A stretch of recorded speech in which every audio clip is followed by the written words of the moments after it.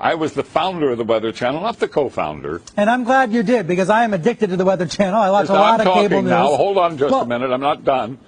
And CNN has taken a very strong position on global warming that it is a consensus. Well, there is no consensus in science. Science isn't a vote. Science is about facts. And if you get down to the hard, cold facts, there's no question about it. Climate change is not happening.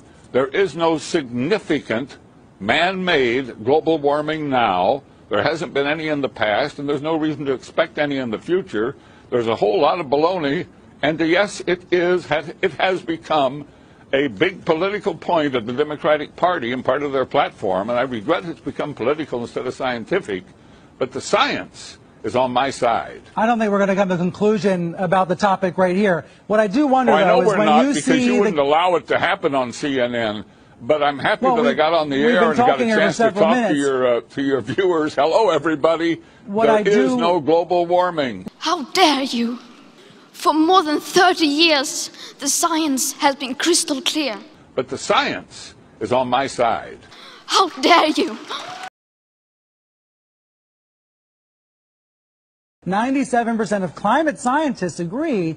Do you think they're making it up? What I don't understand is how you square that. Well, that's a manipulated figure, and let me explain it to you. The government puts out about $2.5 billion directly for climate research every year. It only gives that money to scientists who will produce scientific results that support the global warming hypothesis of the Democrat Party position. So they don't have any choice. If you're going to get the money, you got to support their position. Therefore, 97% of the scientific reports published support global warming. Why? Because those are the ones the government pays for, and that's where the money is. That doesn't make it true. That only makes it bought and paid for. The money goes in circles. I'm not a scientist, so I'm not going to try to refute you on the facts. That's the truth. I'll simply say that the vast majority... Please stand back from this issue and let the two sides be on the air.